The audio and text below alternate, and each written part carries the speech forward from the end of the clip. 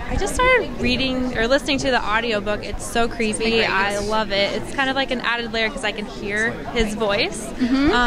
What about the novel made you think I need to adapt to this? It was his voice, really. The creepiness, the intimacy of it, how seductive it is to hear someone's honest, unfiltered thoughts. Yeah. I mean, long before I realized I don't do all of the stuff Joe does, and there comes a point in the novel where you're like, oh no, I would never do that. At first I felt like I had a lot in common with him. That my inner voice, the one that I kind of polish up before I bring it out to the world, can be a little judgy, can be a little harsh. So I thought we were kindred spirits for a minute. And then, so I wanted to make the show so we could all make the same mistake together. So it's like, and obviously Joe is an extreme case, but what about like our culture of masculinity kind of drives his action?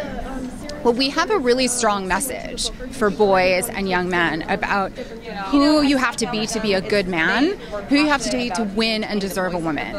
And we take that to extremes in the romantic movies we all love. And then in real life, that behavior is sort of creepy. I mean, telling them to just keep pursuing, not take no for an answer.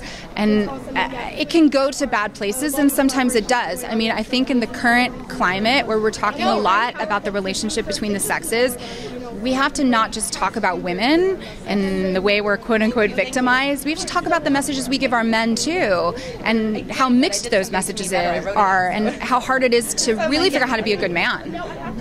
What was the creepiest scene that you filmed that kind of gave you the heebie-jeebies? Yeah, it's almost exactly. Oh, there were so many, but I will just say, very early in the first episode, Joe spends a day kind of stalking Beck, and he ends up outside her window watching her at night. Her ex-boyfriend has just come over for a booty call, and Penn creeped all of us out, but delightfully. He's so good in that scene. I watched it, I was like, there's no way people are going to be able to come back from this, but weirdly, by the next act, you're kind of rooting for him again. It's pretty fascinating. Totally. Is there anything that the fans of the novels might not expect in the show? They might not expect that we go into Beck's point of view as well, but we did expand that for the TV show. It was really important to us that you start with Joe and what he thinks is true about Beck, but eventually we'll get into the truth of Beck by getting more squarely into her POV. So you'll get a really complete picture of her character as well. Well, thank you so much. Thank you. Appreciate it.